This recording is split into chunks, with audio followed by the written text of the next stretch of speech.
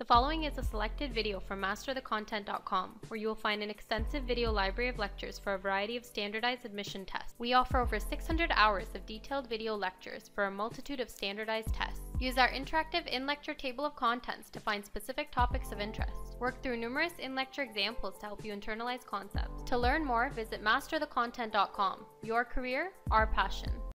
Those interactions happen between adjacent chains. Now on the final slide of this lecture, I basically have a few diagrams depicting the three-dimensional conformation of all the different level of protein structures we talked about. So we have, for instance, the primary structure shown down here. That's the primary structure right here, which basically refers to all of these, or the exact sequence of the particular specific sequence of amino acids in a polypeptide chain.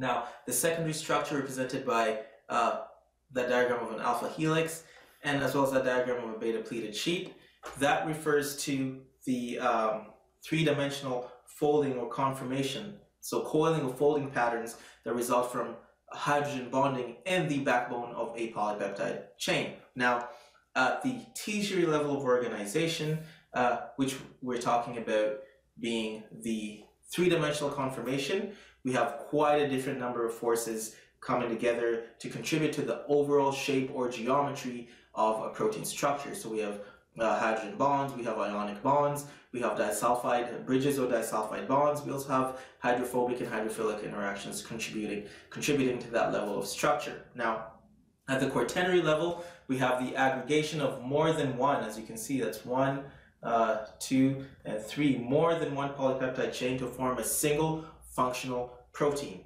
Now, the forces of interaction that are involved at the tertiary level are the same. The only difference is that they work or they interact between polypeptide chains and not within a polypeptide chain. So those are the four main different levels of protein structure, which will complete a very brief delve or very brief look into the different levels of protein structure. I hope this lecture was beneficial. If there's anything you feel you're not yet fully comfortable or familiar with, feel free to go back, review the lecture slides that we have gone over, and hopefully gain a better understanding. Now, obviously, a lot of the stuff we talked about here would make a lot more sense if you watched the amino acids lectures which preceded this particular lecture. So if you are a little lost as far as some of the things I was talking about, especially in regard to the primary level of structure when I'm talking about amino acid sequences, just revisit the lecture of amino acids or on amino acids, and you'll get a much better understanding of the same. So that's it for today. Wish you the best of luck. Hope this was helpful. See you in the next lecture.